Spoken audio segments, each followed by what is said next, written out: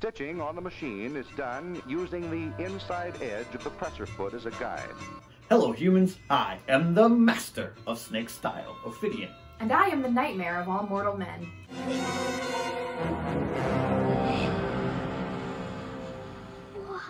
Which is...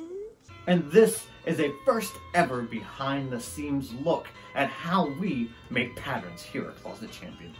And by we, he means mostly me with his moral support. He does legally own 50% of the process because we're married. Today you're going to get an inside look at my process from turning Kimber Lee's measurements into a full set of princess battle armor. This isn't the tutorials that you're used to seeing from us on this channel. Today's video is just showing you inside my chaotic gremlin process from how I turn numbers into something that we can cut fabric, you know, to like make the thing. That's not it. Excellent. That rubbish. It doesn't even start with I wish. This whole process took about an hour and a half, and we sped it up to 10 minutes, and they're kind of giving you just that inside look at, and our voiceovers, our, what's another way to say Commentary? that? Commentary. Yeah, our commentary over the footage. Enjoy. So I start by taking a version of Kim's measurements, whatever I've been given. This one has no bust and under bust measurements, so I'm going off of her bra size and what is approximately the inch measurement for her bra size.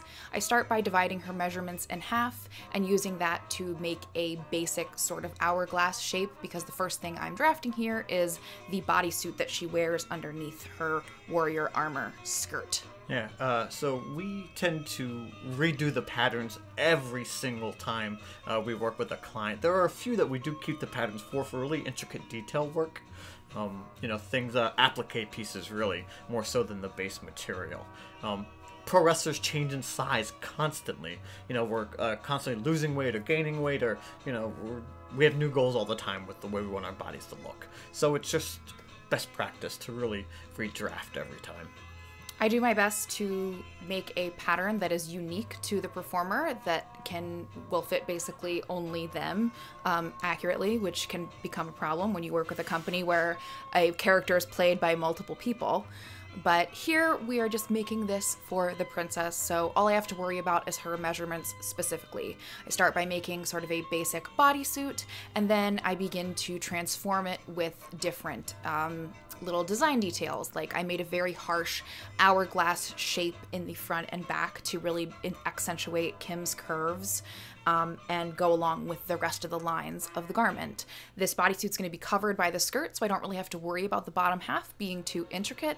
I just drafted a basic panty here, and I've been drafting trunks and panties and such for such a long time that some of it's based on math and some of it's based on just how I know patterns are supposed to look, and you'll see later in the process that as I move forward, I start to match the pieces up because I want to be sure that when the pieces are put together, they actually fit. So you see here that I'm cutting apart the pattern, matching up where the seams would begin and end based on how I've drafted it, and making sure that those are the exact like intersections that I want. If it's supposed to be a straight line, I reshape the curve so that it's a straight line. If it's supposed to meet in a point, I reshape the point so that way the pattern will meet accurately once it's cut. So for those that are unaware, how do the seams accentuate the curves? Like, what about the placement of your seams that helps give it the look that you desire?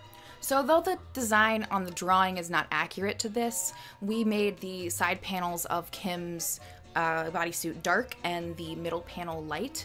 By adding the dark colors on the side, it gives her more of an hourglass shape because the front of her is sort of highlighted, and I have made essentially a like Black Widow style hourglass with the waist point being the smallest part of the pattern and it getting larger at the hips and bust. And you see when it's all put together that it creates a just nice hourglass shape on her body, and it helps, you know, accentuate her feminine wiles as the princess.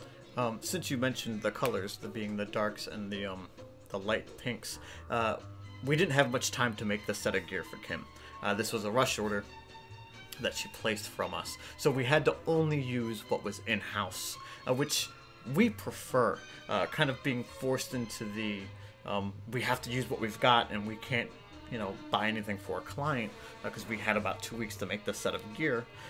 Really allows us to flex our creative muscles. It puts us into a box and forces us to be creative with what we have. The way I like to refer to it is as George Lucas making the original Star Wars movies versus George Lucas making the prequels. When he made the prequels, he could do whatever he wanted, and it meant there was just a bunch of stuff everywhere because you can do whatever you want. But in the 70s and 80s, when he was making the original trilogy, he was restricted by technology and what was available and who was available, and those things ended up creating a better, more organic film because multiple things had to be changed and adjusted over time. So we just saw you make the curve to the belt. Yes. There. And I drafted it very similarly to how you would draft a corset for the sort of Elizabethan and Tudor era, which is where a lot of my pattern drafting experience comes from. I used to work at the Renaissance Fair when I was a teenager, and I started my costuming career working as the assistant costumer at the Pennsylvania Renaissance Fair. So a lot of my experience comes from historical costuming, which is why I love making stuff for the princess, because I get to use more of that sort of ideology when I'm drafting. So her belt is made in the style of like a waist cincher or a corset from the Tudor era, meaning it's very conical. Yep. What you said. Probably the hardest match I ever had in my whole life. Now you see me making the front armor plate, which I made according to how the hourglass of the front panel was shaped, making it sort of a sweetheart bust line to, again, accentuate her curves. And then I didn't really know what I was making as I was drawing it. Yeah, we went through, and you'll see as Kate draws the butterfly and as she draws the shield for the belt, or for the waist piece, we go through a few iterations during this process. This was definitely a bit of back and forth between the both of us, figuring out how we wanted it to look. And ultimately, we landed with a butterfly, because we could really add multiple layers of colors inside the butterfly to really make her shine up in, underneath of the impact lights. Which, if you're not familiar with Princess Kimber Lee, she works for Impact Wrestling on Access Television. And since it's a professional company, we wanted to put her in, inside of fabrics. Something that would really be dynamic, eye-catching, have a lot of contrast, and just giving us space to add more to the textures. I think we've mentioned this before in other videos, but we try to have at least 5 textures or colors in any design as a way to make it look more real and less like a costume. Though this is made in very garish, gaudy, outlandish fabrics, it's for a wrestling princess, and she looks like a Fairytopia Barbie, but a princess, and that's 100% exactly what she should look like in Closet Champion's opinion. Yeah. So the butterfly, for the most part, stayed the same as it was, but as we were drawing the belt, I suggested that it did not look like a butterfly as well. We, in-house, do not like it when a superhero-type character wears their logo on their shirt, wears their logo on their belt, wears their logo on their gauntlets. It's unrealistic. It just also doesn't look good. We can put other pieces, other designs on her gear to kind of help accentuate the fact that she is a wrestling princess. So we got rid of the butterfly, and we're moving towards something else and decided to put a full-size crown on the belt instead. In this version of the shield, I start with a smaller version of the crown, and then I struggled with what to put underneath it. I sort of started with this like turnbuckle-looking silhouette, very similar to what Closet Champion has in our logo, but we ended up not going with it because the lines were straight, and she has all these curvaceous lines on her. It just didn't make any sense. It just didn't look good, yeah. But once we debated a bit, you'll see we added some swoops, some curves. We kind of kept a little bit of that turnbuckle that idea. Rainbow Bright sort of like swoosh, My Little Pony like thing, like 70s children's t-shirt of a character swoop. And really, even if we draw something up like this, we still tend to change it as we go.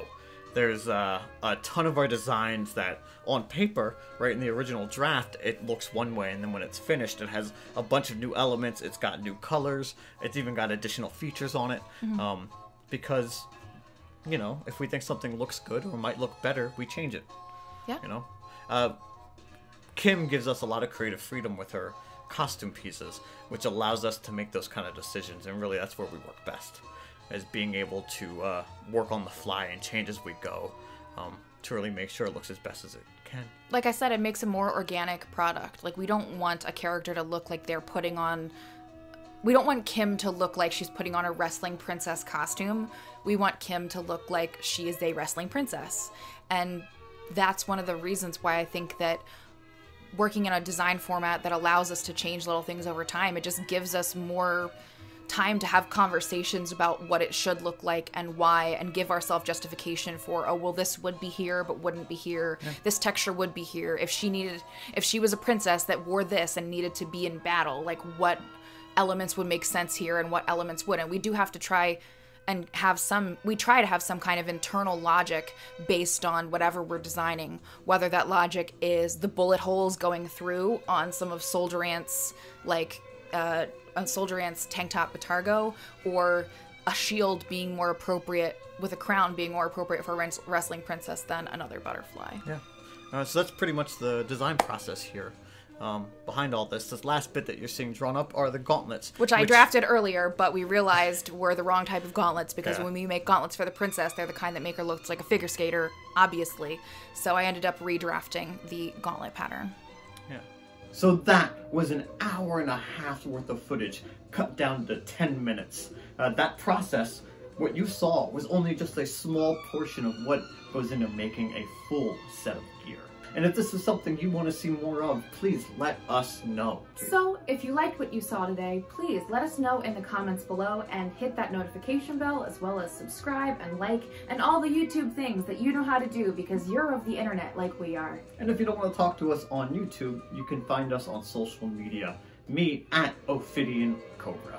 And you can also find me at IMPactNix on Twitter and Instagram. If you'd like to start your journey into the world of making, you can get patterns from us over at closetchampion.com/merch. And if you have any questions about how to use those patterns, you can talk to us over on patreon.com/closetchampion by joining our Patreon for as little as $2 a month and getting access to our exclusive Discord, where you get to ask us questions about making and music and all the other things we do. Thanks for watching. We hope you enjoyed this video, and be on the lookout for more Closet Champion content. Or the company at Closet Champion on all social media as well. Or our famous cat at Winslow is a Cat on Twitter. Well, it's 1 p.m., but it's not snack. It's true, this is just the beginning of the process that was making the princess's battle armor for Impact. If you like what... Oh man, I never actually plugged it in the beginning. You did not. No. We gotta plug in this. I'm gonna check the chat real quick.